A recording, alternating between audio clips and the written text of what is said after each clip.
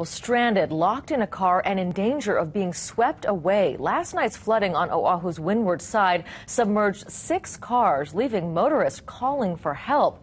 KITV4's Brenton Awa has the story of a Good Samaritan who risked his own life in the rescue.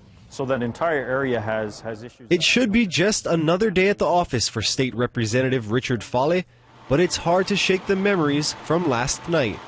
This is actually the first time I've ever been in this life-threatening situation. On his drive from Hauula to town, Fale stopped at the flooded Waikane Bridge. He says 3 cars were stranded and the water quickly rising. This motorist was one of them. It felt like we were in the ocean, and it was like literally just pushing us.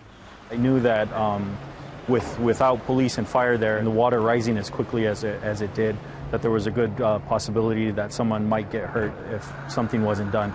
Fale says he reacted on instincts and helped get most of the stranded motorists to safety, including a woman who had climbed onto the hood of her car.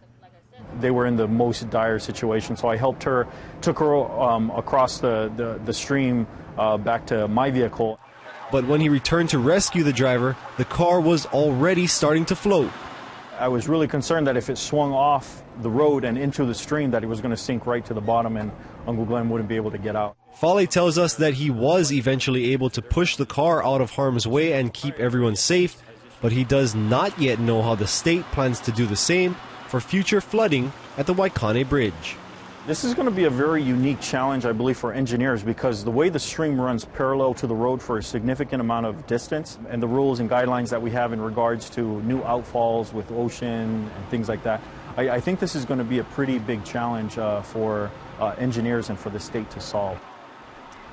The Department of Transportation's Highways Division issued a statement this evening saying it does have plans for future replacement of the existing Waikane Stream Bridge.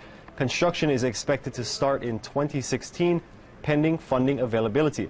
You can read the DOT's full statement on our website.